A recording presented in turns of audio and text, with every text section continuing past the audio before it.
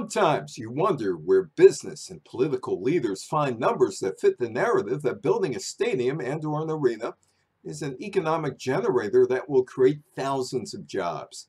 In Hawaii, there is a push to build a stadium near Honolulu to replace an old facility that used to house the National Football League's Pro Bowl and the University of Hawaii football games. The stadium was the home to the World Football League's Hawaiians in 1974.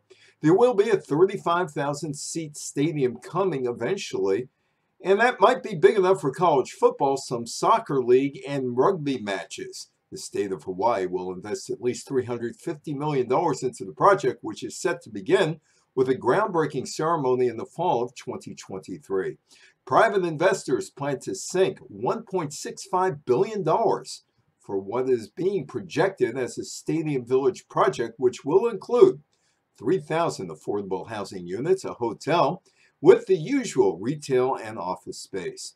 Not far from the planned stadium are plenty of hotels and motels because people travel to vacation in Hawaii for beaches and surfing, not high school football.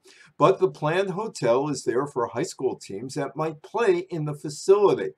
The National Football League is not returning to play a Pro Bowl in Hawaii, although if local promoters come up with enough money, there could be an NFL preseason contest at the stadium. There is one item about the planned Stadium Village worth examining: the claim. The new Aloha Stadium Entertainment District is expected to provide over 12,000 full and part-time jobs to local residents with an estimated personal earnings around $600 million.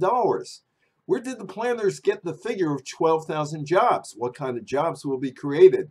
Minimum wage positions or good-paying jobs? Stadium villages generally create low-wage jobs. I'm Evan Weiner.